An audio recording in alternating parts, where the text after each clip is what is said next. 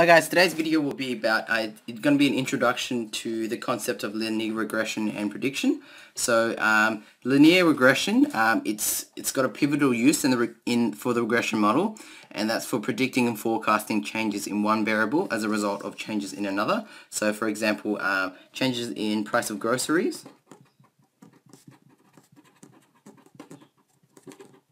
over time. Or maybe changes in the price of housing. It's gone up over time, and they want to map that out so people can see when they can actually benefit from buying houses and things like that.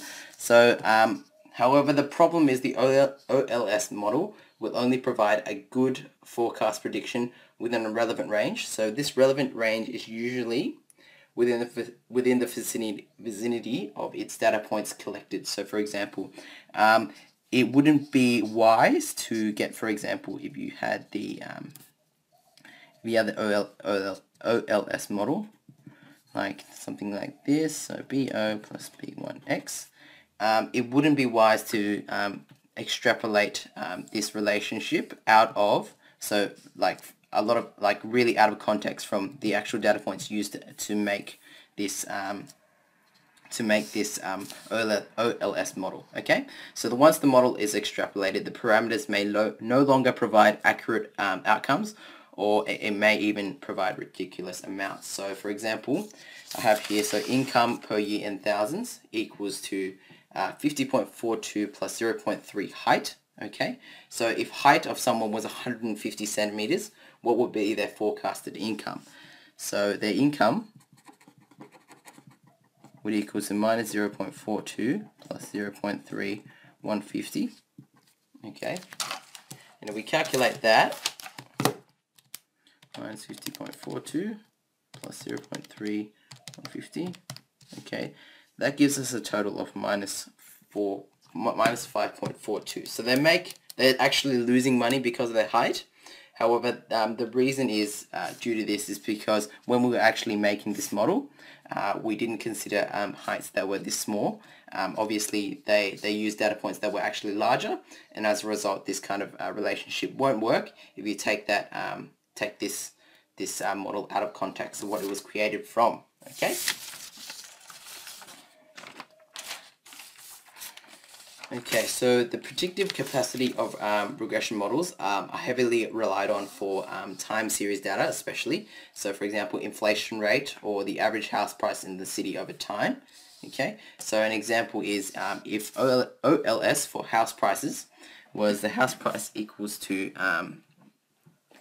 YF, which is the Y variable forecast, the forecast of the Y variable, equals to 250 plus 8.94 t, where t equals from 1 to 25 years, and this report is from 1970 to 1995. So what is the predicted price in the 23rd year of the model?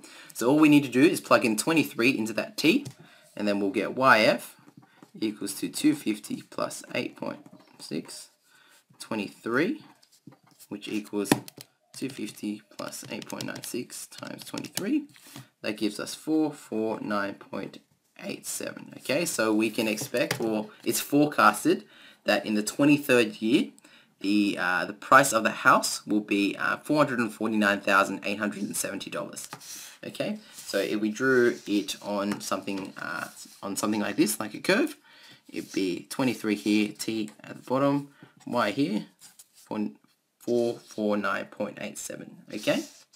So now the problem is, what if our prediction is actually wrong, and what if our margin of error? What is our margin of error for this prediction? So, and then how confident are we with this prediction? Okay, so we need to then construct a confidence interval. So again, confidence interval is very similar to what we did before. So remember, if we have a margin of error, the endpoints of the interval are equal to x.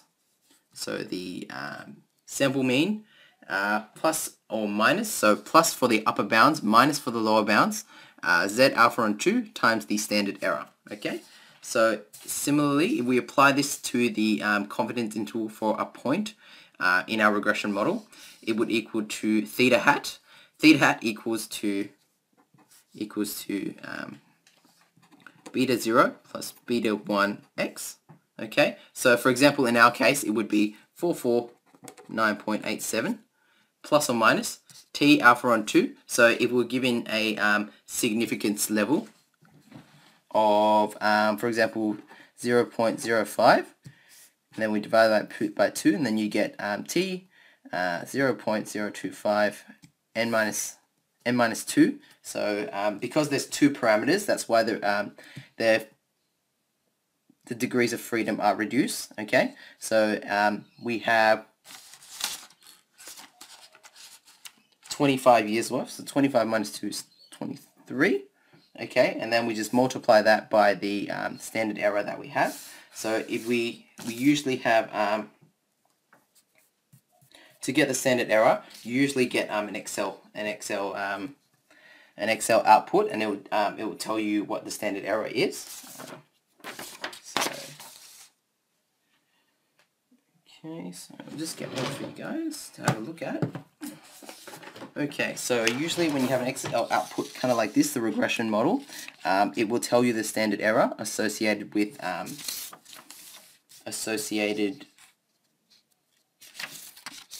the certain parameter. So obviously it'd be this one, and you pick that one as your standard error, and all you need to do is sub that into here. Okay, so if we did apply this, for example, if our standard error was 0.04151,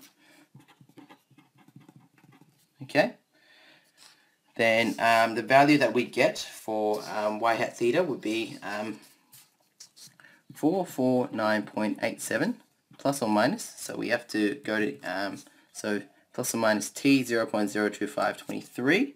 Okay.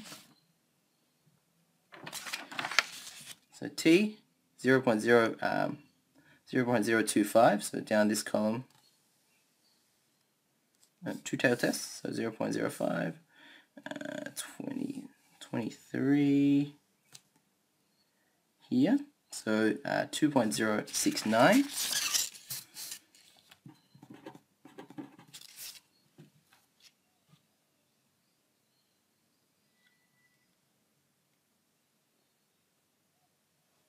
Yep, 2.069 multiplied by the standard error, which we got was 0.04151. Okay, and then that would give you a bounds of 449.87 plus will just be 2.069 times 0.04151. Okay, so it'd just be 449.87 plus or minus 0.085888419. Okay, so the upper bounds would be this number plus that, and the lower bounds would be this number minus that. Okay. Alrighty, so just explaining this again, so the t statistic is t with alpha over 2, because again we're going to do it, we're doing it with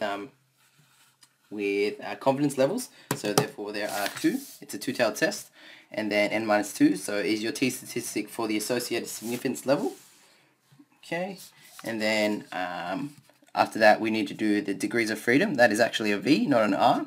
And then it's n minus 2, so the sample size, which is 25 minus 2, due to our parameters, and then lastly the significance level. Okay, so that's the end of the video today, guys. I hope you learned something. Thank you.